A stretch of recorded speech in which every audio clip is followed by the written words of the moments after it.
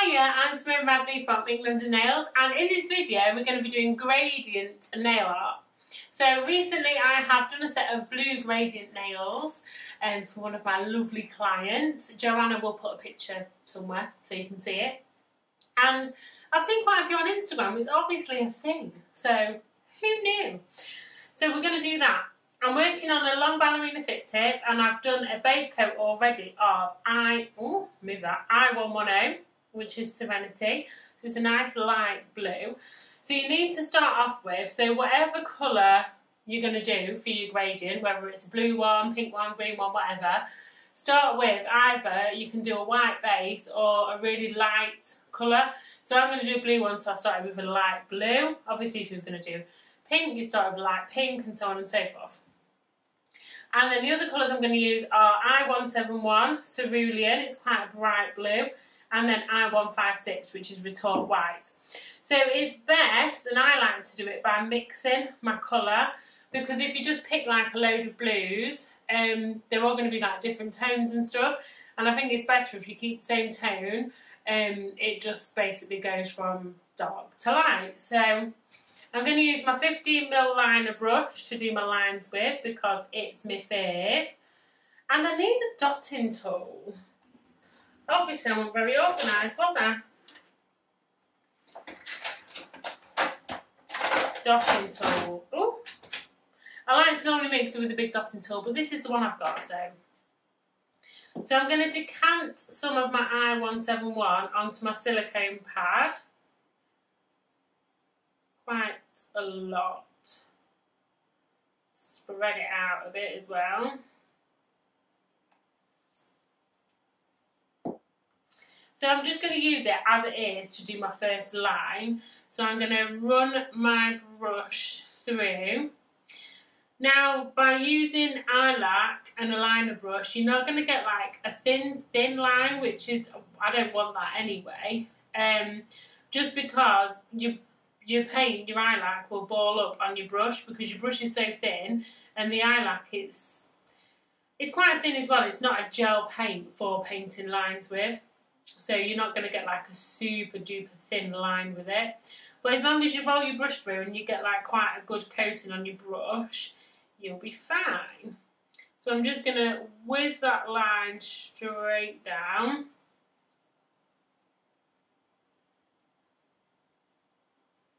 And you can do your gradient however you want. You can start on one side and go from sort of dark to light. You can mix it up a bit. You can do it however you want to do it, really. So I'm just sort of neatening up my line. Obviously we are going to do another line next to it as well, which you'll be able to neaten up with that. So don't stress too much.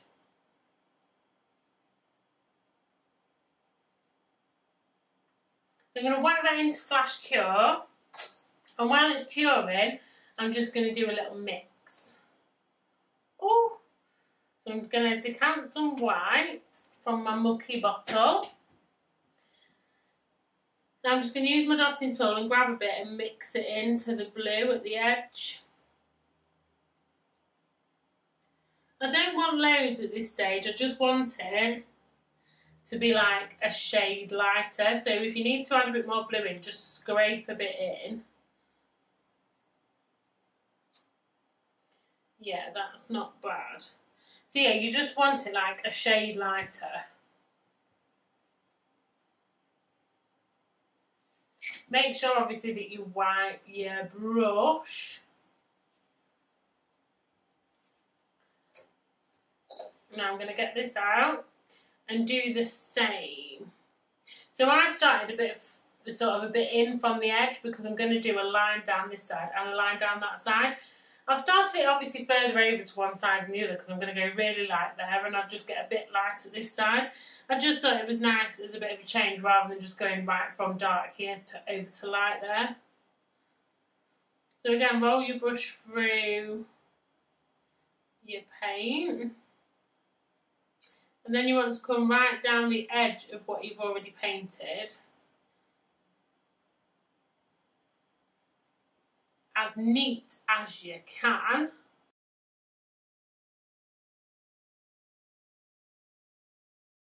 And then do exactly the same down the other side of your first line as well.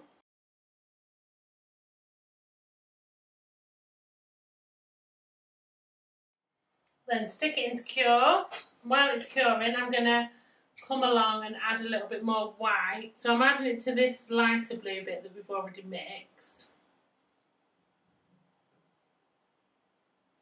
But if you've not got enough, you might need to drag a bit more of your original blue in. And again, you just want to go basically a shade lighter.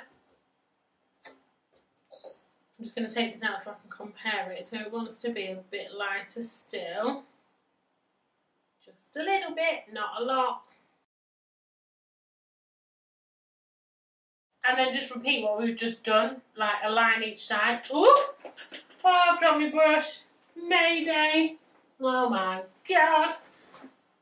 Oh, it's fluffy as out. It's picked up all sorts off the floor, that has. My god.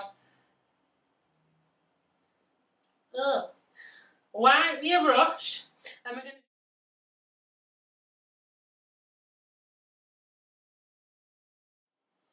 So now, whack that in the lamp to cure.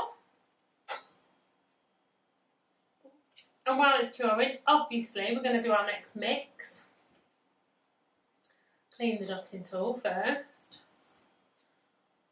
Bit more white. Just going to compare it to what I've already got. Is it lighter? Just about. I'm going to add a tiny bit more white.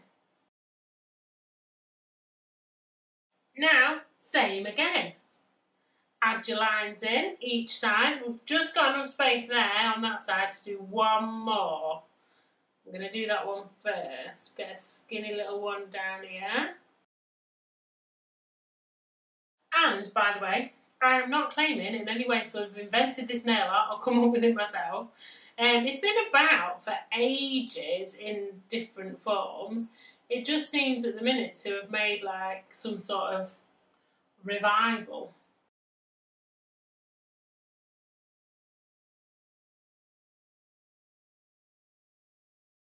Make sure you go right over the end bit as well. Whack that into cure. Do our next mix. So now we've only got one side to go down because I filled that side in. So we've just got the one side. And there's only really space for maybe 2 more goes. We might get 2 more. Whack that into cure.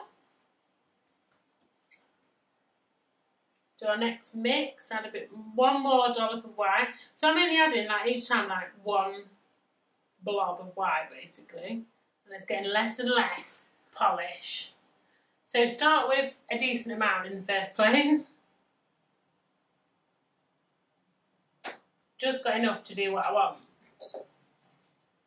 So I'm going to add in, this I think will be probably the last one actually. Oh, maybe not. I might get a tiny slither on the edge maybe.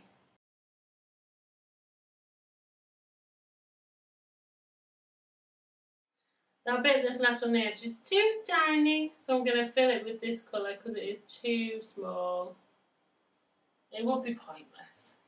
Oh, I love it. Right, put it into cure.